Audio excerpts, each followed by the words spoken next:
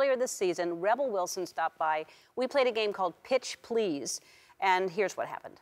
You know how you sell a product on QVC, but this is sort of like that. You're going to have to really sell the product, but you don't know what it is. Okay. So I'm going to give you clues. I'll ask you questions. You'll stand right here behind it. All right. All right? So I can't see what it is. You don't know what it is, but you have to sell it. So you're just going to sell it, and then the audience and I know what it is. All right? All right. Here's what we're going to be selling right there. Okay? First of all, tell everybody about these and why they need it.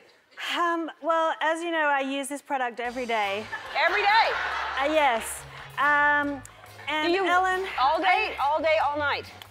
Basically. Yeah. Yeah.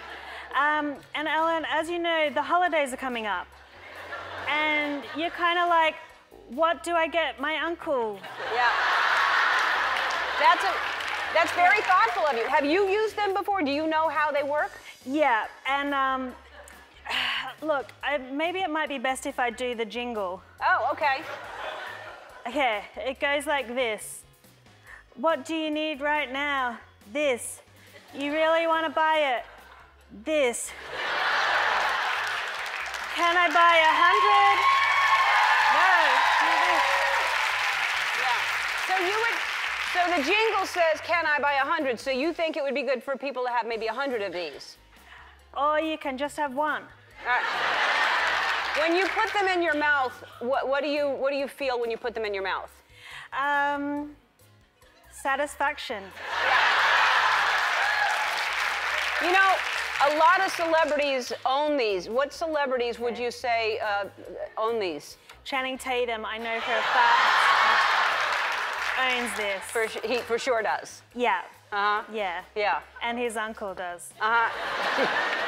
And the great thing is it's easily stored under your pillow. Right. Do you, when you're kissing, would you say best to have it when you're kissing or not have it when you're kissing? I wouldn't. No. No. All right. What would you think could get stuck in them? Tampons? I have no idea what this is. Should I? Oh.